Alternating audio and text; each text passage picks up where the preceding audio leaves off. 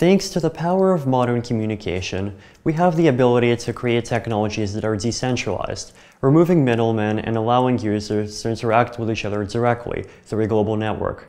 Decentralized applications have been becoming more and more important in the past 10 years, and have the benefits of massively reducing costs and barriers to entry, removing single points of failure, preventing censorship, and ensuring transparency and trust between all the parties involved in an interaction.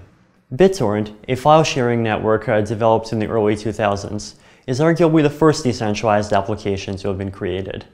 BitTorrent allows anyone to share any kind of file with anyone else in the world, allowing people to distribute content quickly and easily, even if they do not have the resources to pay for their own website or server.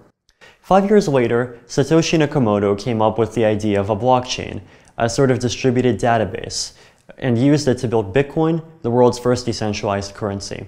Decentralized currencies like Bitcoin allow people to send money instantly anywhere around the world with no regard for national borders with negligible fees. Bitcoin is increasingly being used for international remittances, micropayments, and commerce online.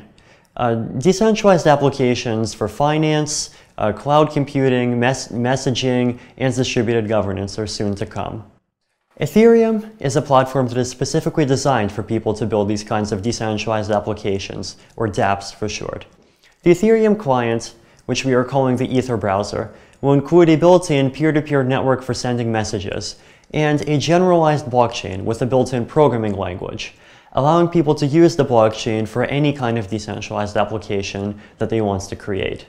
Ethereum can be used to build financial applications that are fully trustworthy and transparent because they run on the blockchain. Online, cryptographically secure systems for managing your property and contracts.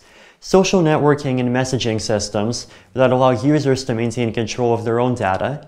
Systems for trading underutilized computational resources like CPU time and hard drive space. And eventually tools for online voting and distributed governance. And the most exciting applications of Ethereum are probably the ones that we have not even thought of.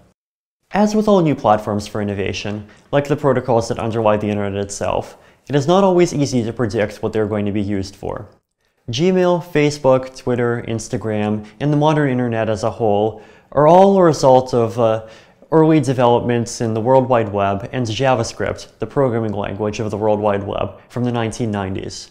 Similarly, by providing a universal programmable blockchain and packaging it up into a client that anyone can use, the Ethereum project hopes to do the same for finance, peer-to-peer commerce, distributed governance, and human collaboration as a whole. Now the question is, what will you build on top of Ethereum?